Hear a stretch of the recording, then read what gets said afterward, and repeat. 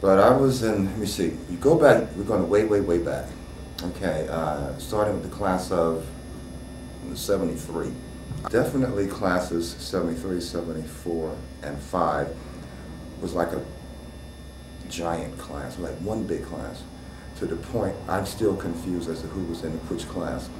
But we do know that the class of 73 was the first large black class. The head of OUAP had asked a number of students to attend a meeting in order to come up with a name for black seniors.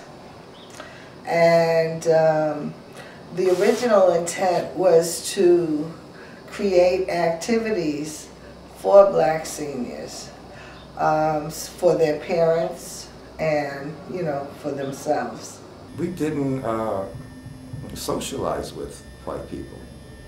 We just didn't. I mean, everything we did here, you know, we had to create, remember, these are the early days, and we are the first generation to negotiate the integration. And we knew that we were the guinea pigs here.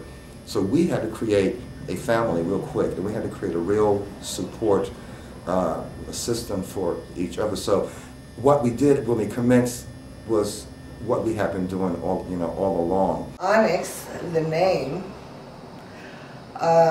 was identified as the only name submitted, and we were in a meeting and our ring was black onyx. So I said, how about Onyx? And that tradition has lived on.